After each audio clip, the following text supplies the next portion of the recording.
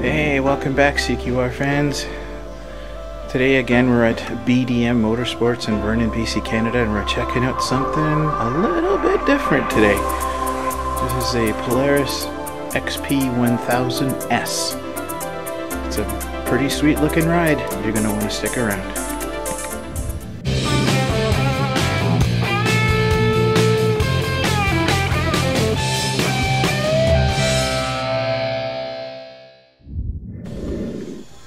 So this guy is liquid cooled.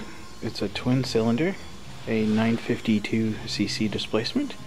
It's got standard active descent control. It's got a one-touch on-demand all-wheel drive and two-wheel drive.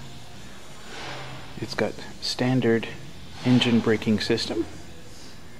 And the engine type is the ProStar single overhead cam 4-stroke twin.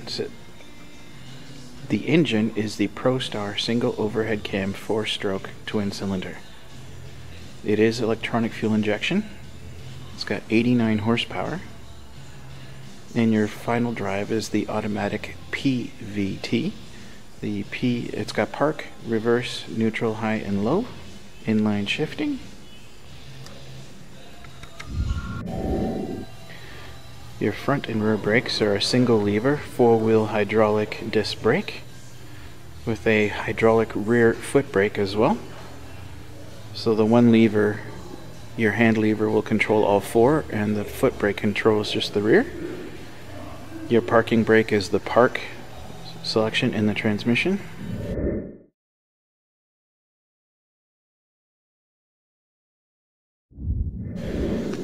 So your dry weight on this guy is going to be 440 kilograms or 970 pounds.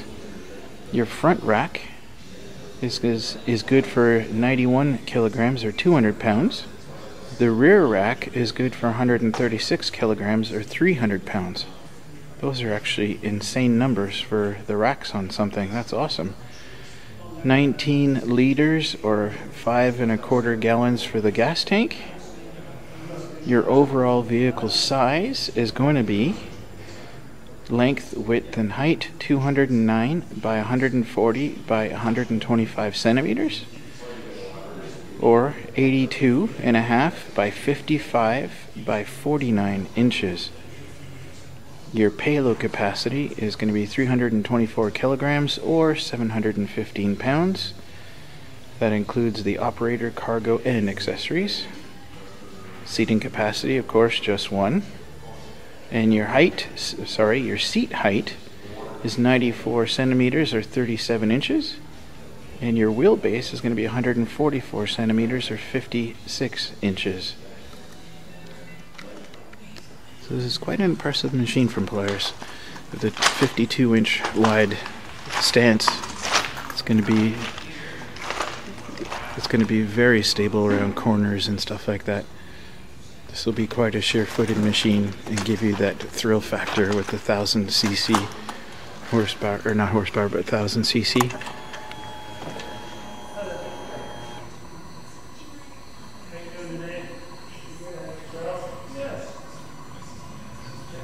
Pretty neat little display there.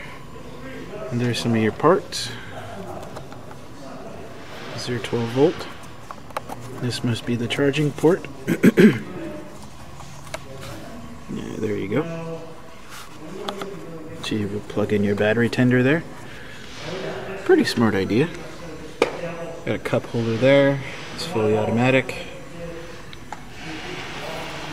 Your fuel tank is up at the front, which is kind of typical for the Polarises. It does have an LED third light, which is awesome. I wish more quads would do that.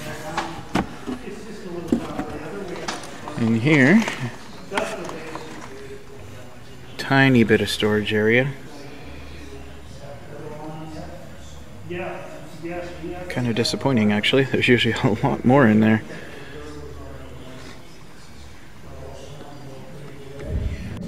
So there's a nice deep trunk in the back, which is good.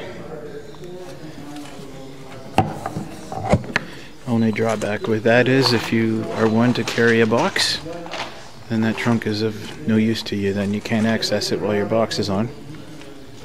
Finally, Polaris comes out with a 2-inch receiver on a quad. The taillights are really cool on this thing too. Completely enclosed footwells, which is good.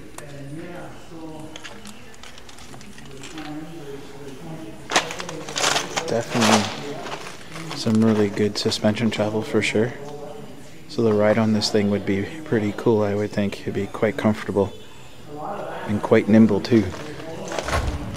Get easy access to your dipstick there, which is nice. I do love the graphics and stuff. It's a great color scheme.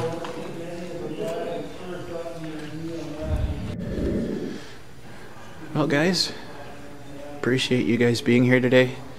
It really means a lot when you hit subscribe and the like button. It does the channel a world of good.